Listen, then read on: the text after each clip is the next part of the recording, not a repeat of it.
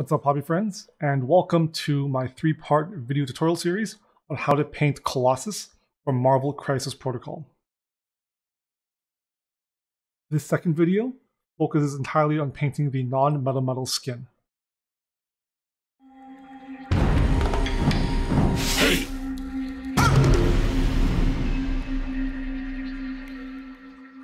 To paint the non-metal on the skin, we're using AK Rubber Black, Ash Gray, Medium Sea Gray, Pale Sand, and White.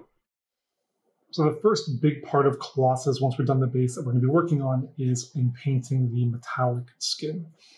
Now this can feel a little daunting at first, but I'll try and break this down into some simple ideas and concepts, walk you through the recipe, and then show you in part sort of what to expect when painting this kind of material or texture. So very briefly, the recipe we're going to be using AK Rubber Black, which I already off camera applied a base coat. No one needs to see me apply a base coat to a model. That should be something you know how to do. So we've done that. You want a nice even coat over the entire thing. And then from there, we're highlighting up through AK Ash Gray, Medium Sea Gray, Pale Sand, and White. And this is essentially a warm progression through gray tones all the way up into the white highlights. The reference that I'll be using for this is the Colossus color palette from the Deadpool films. So where most of my Marvel models typically have a very blue tone non-metal model recipe, I wanted something a little different, something a little sharper, and it was a good opportunity to play around with a different color recipe this time. This will also help because we have the Sentinel arm, which is going to be blue, and I'm going to be using that blue non-metal recipe on the arm itself. So just having different color recipes or color distinctions on the model itself will help to create a bit of a separation in the objects and add a little bit of variety to the model. An important thing to first consider when we're painting non-metal is the reflectivity of the surface. And that will dictate how sudden our jumps between light and shadow will be, and how quickly we will go from light to dark to light.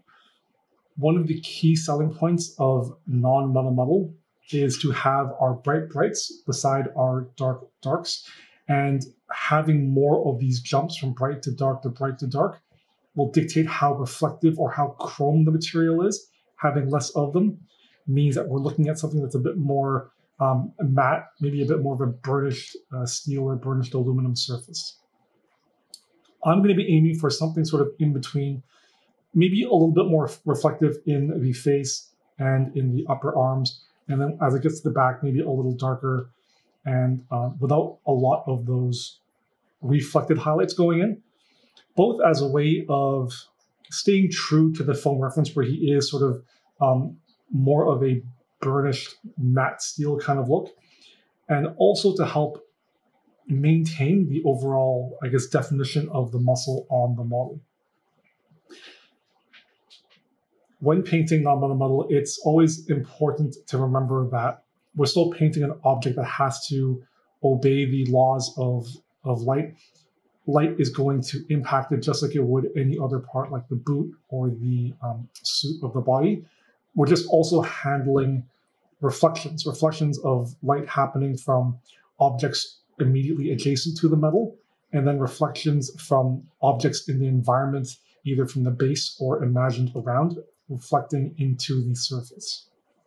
This is compounded by the fact that because we are painting a musculature, a sculpted muscle form on the body, we have to consider both being able to convincingly sell the form while still handling those reflections. And it can be very easy to lose that definition, lose that basic volume when attending to reflections. So I think it's helpful that this model is supposed to be more of a matte finish as opposed to something hyper reflective.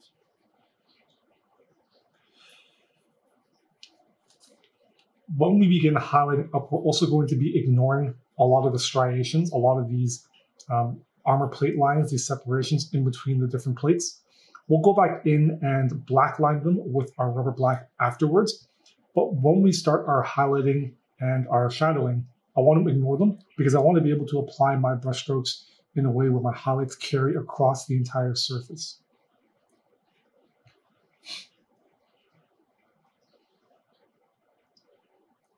One thing I do highly recommend as you're painting this model is to quickly look up basic human anatomy, especially for areas like here in the ribs. We have a series of interlocking muscles that are also overlaid by the lines, and it's very easy to lose this form when trying to maintain those separate armored components. So you want to take care to make sure that as you're highlighting up, you're not losing sight of that anatomy. So we're going to start with our ash gray, and we're going to apply our first highlight.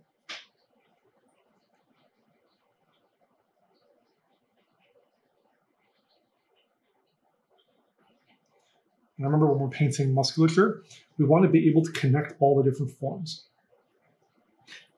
If we weren't painting Colossus, if we were painting a regular naked torso, say on Hulk, we would want to be connecting all of these muscles in their highlights because they would be covered by a layer of skin. And we want to treat Colossus the same way. And make sure that we carry those highlights up into the arms and wrap around into the back as well.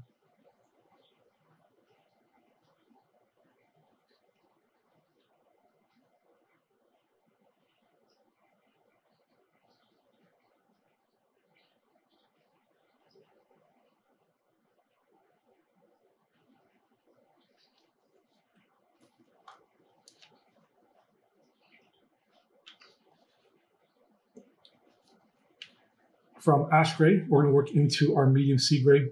The jump in values between the two colors is very sharp. It's a very big gap, so you're going to want to mix up some intermediary colors.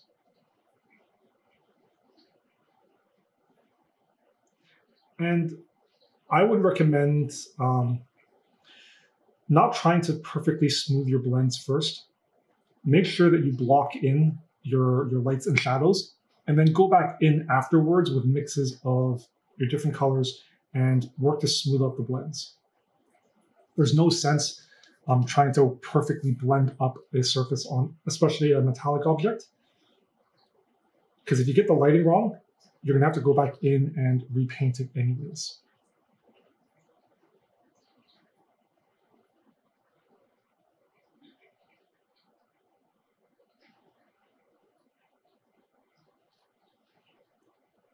So it's important that we establish these values correctly first. And it helps to be sketchy at this phase because we're not committed to any particular blend, any particular brushstroke. If we have to correct something or change anything, it didn't take us long to reach that point. And so we're not as committed to keeping something on or that's already on the model. So this is where we're at right now with our first sketch pass all the way up to medium sea gray. And you can see just how rough and sketchy I've been. I've been focusing mainly on the primary light source. I haven't really considered any sort of reflected light yet. I'm mainly looking to define the forms of the muscle. And we'll worry about reflected light afterwards as we continue to refine and sharpen up our highlighting. We're going to keep working on our sketching right now, and we're going to work from medium sea gray up into pale sand. Once again, you're going to want to mix a couple of intermediary steps. Don't just jump right into the pale sand, otherwise you're going to be blending back down a lot. And we're going to start to work our way towards our brightest highlight spots.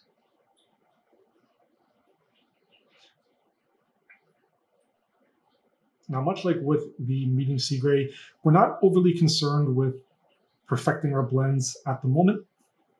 All we're looking to do is place our values.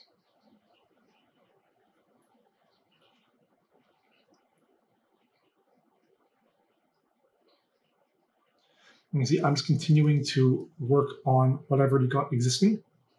And the goal is to connect all the muscles and to make sure that I've considered the highlighting according to my primary light source. So what I typically like to do with tabletop miniatures is to always light the model from 3/4 top down directly where they're facing. So my light source is going to be right here. I haven't gotten to the hands or the face yet. I'll cover, in particular, the face afterwards. I'm mainly focusing on the areas where there are these serrated armor plates to have to worry about.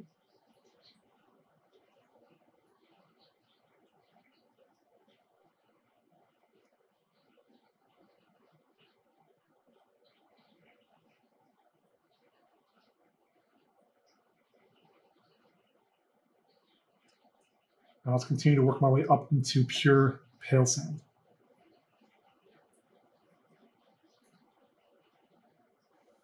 And now that we've done our first sketch pass with pale sand, it's now time to start smoothing out our blends and working on refining what we have on the model, sharpening up our highlights, as well as starting to introduce some reflected highlights.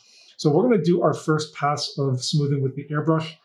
You can hand paint this doing glazes by hand, but I just like to use the airbrush for expediency. I have a mixture in the airbrush, and we're going to do all of our mixes in sort of the same way, very watercolor, very diluted. So this is probably 1 part paint to 5 or 6 parts water. We have the compressor dialed fairly low, about 10 or 15 psi. And then we're going to be spraying from underneath, where typically when we airbrush, we spray from the direction of our highlights. We're going to spray from the direction of our shadows. And the goal is to essentially spray some of our midtones and work our way backwards into our shadow to smooth out what we have on the model.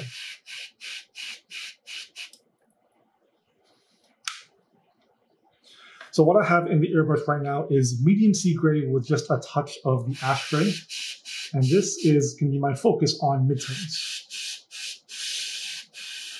The technique is to basically pull back on the trigger, release a thin layer of color onto the model, and then quickly release the trigger to air dry. Spray, air dry. And essentially what we're doing is we're misting on a very thin layer of color and progressively drying it and building up those layers. And by spraying from the direction of our shadows, we're maintaining, or we're going to try and maintain our highlights as much as possible. Although on this model, it is going to be a little trickier because of how subtle the shapes and shadows are. But that's okay, because once we finish this airbrush stage, we're going to go back in by hand and refine those highlights again.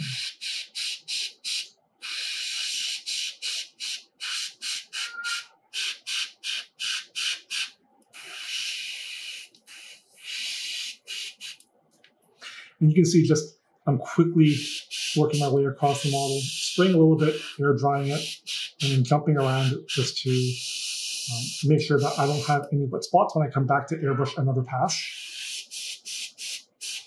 And just by slowly building up these layers, we're starting to smooth out our rough sketching.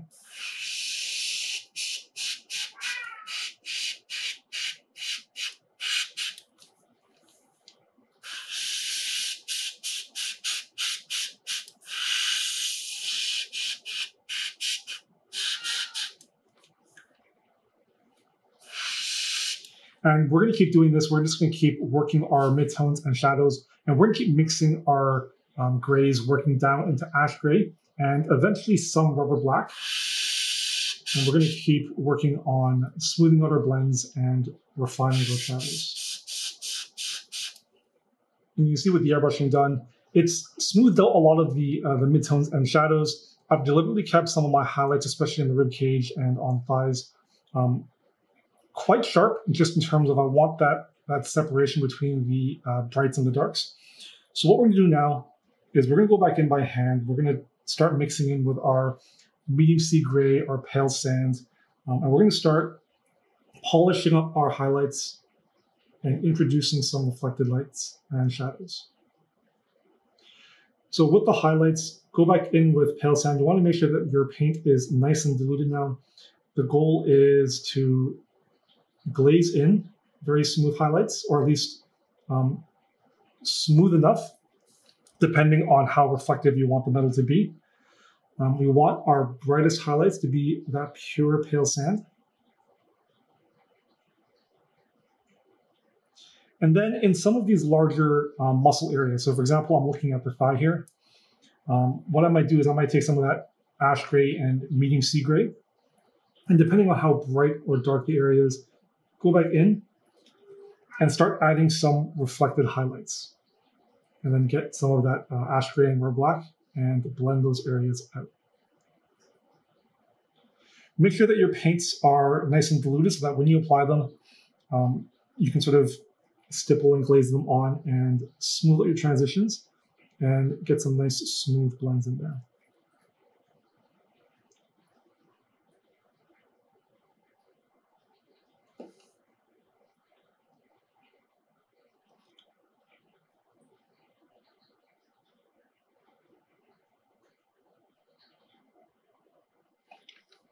Now, this is the most tedious part of the model I've found, but it is the central focus. So I think it's worth spending the time to really polish up your highlights, your blending and shadows, and really just make sure that everything pops and it's well attended to in terms of all the details.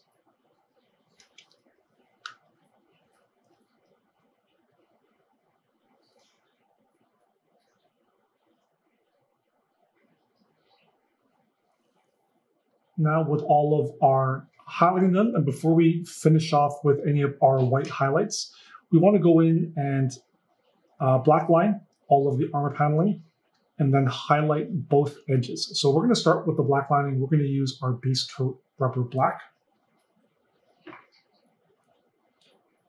Get your paint nice and diluted for this, get a nice sharp brush. And you're going to want to take your time for this, just very carefully and very gently paint into all of the recessed lines.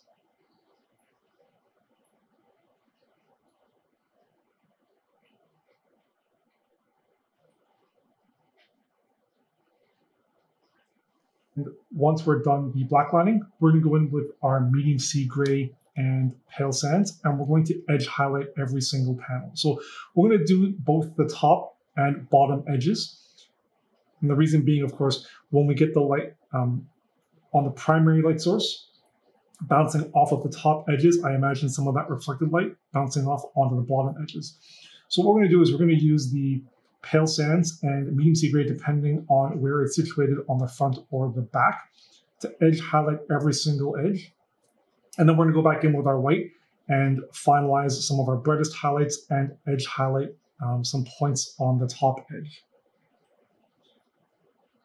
Much like with the black lining, go in with nice diluted paint, sharp brush, and just take your time.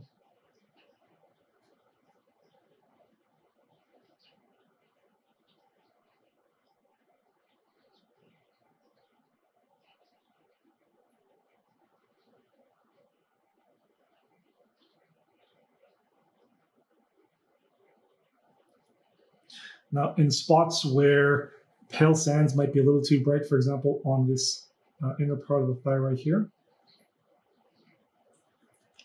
we can switch to our medium sea gray and continue that edge highlight.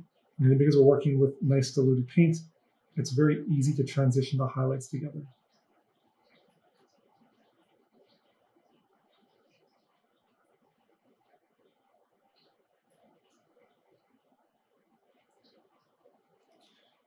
Do your best to keep the paint out of the recesses, but if you do overpaint or screw up a little bit, that's okay. Some diluted rubber black will correct those lines nice and easy.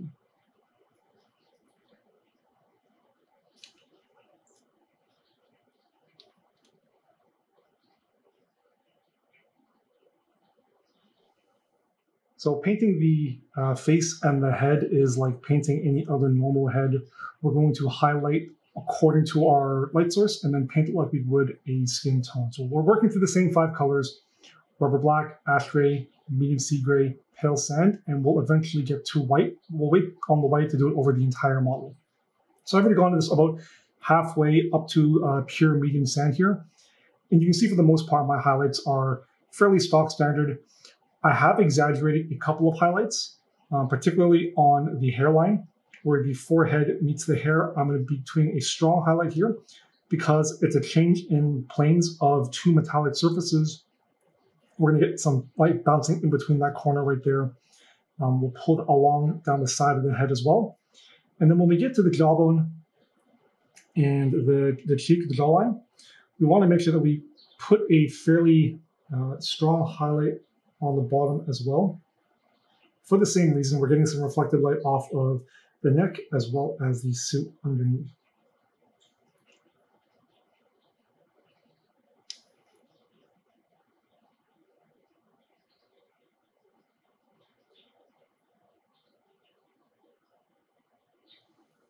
And before we paint the final white highlight on the metallic elements, I want to do a couple of glazes of some of the environmental colors are going to be bouncing off of the armor.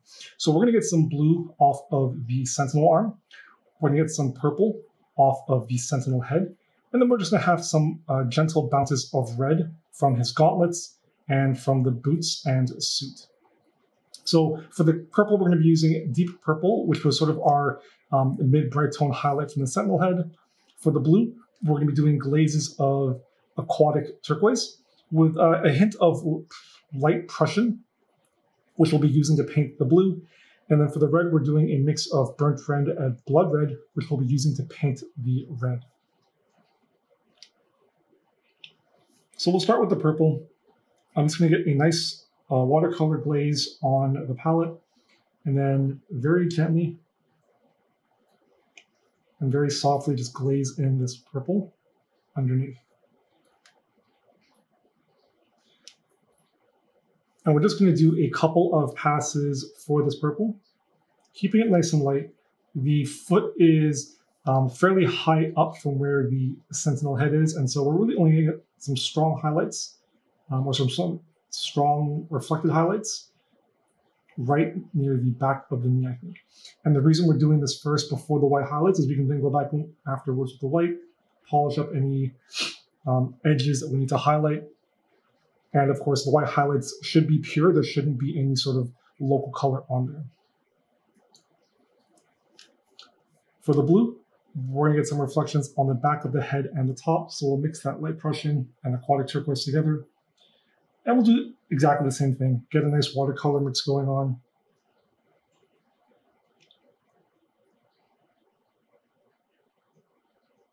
And we'll just gently glaze this color onto the metal.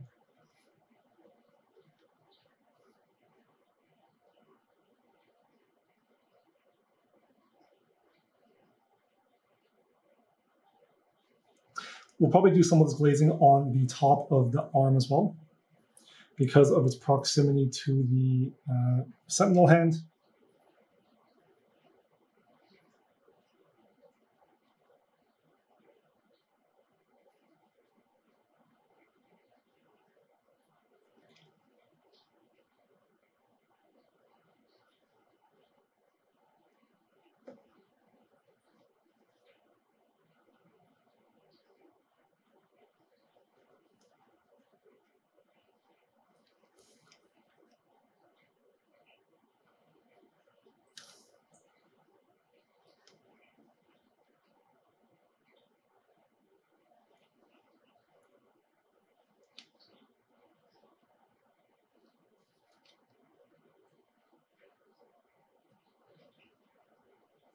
Remember, we just want a soft hint of the color, so we don't want to do too heavy of a glaze.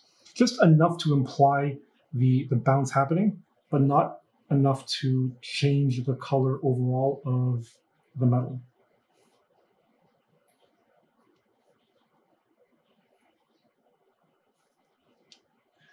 I think we'll get a little bit on his forehead here and on his side of the head.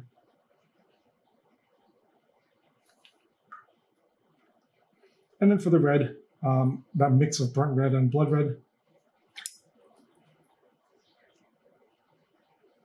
maybe leaning more heavily in the burnt red, so it's a little darker. And we'll focus on areas like the inside of this thigh where it's bouncing off of his foot.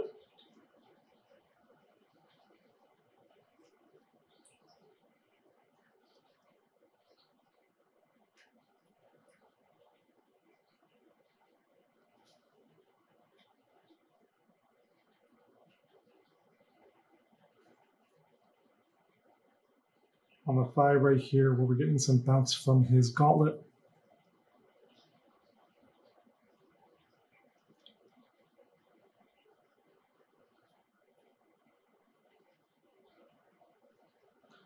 We'll get a little bit on his hand from the leg.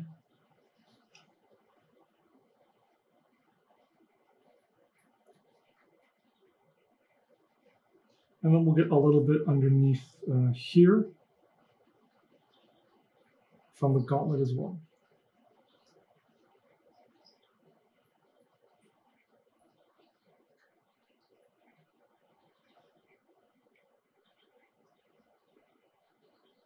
And we'll probably have some red as well on this side from his other gauntlet. And I'm going to place it in areas where there is no blue. And as always, just keeping the glazes nice and soft. It's always easier to build up than it is to paint over. So gradually build up your color. Don't try and do it all at once.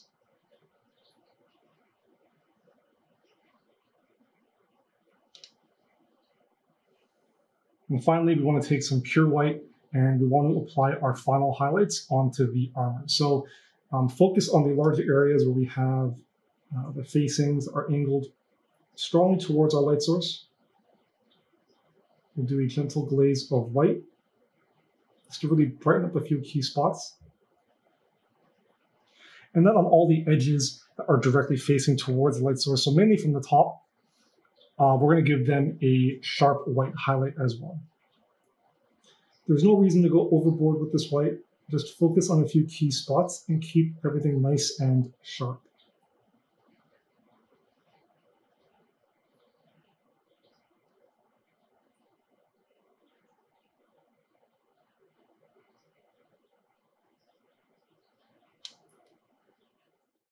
That's it for this video.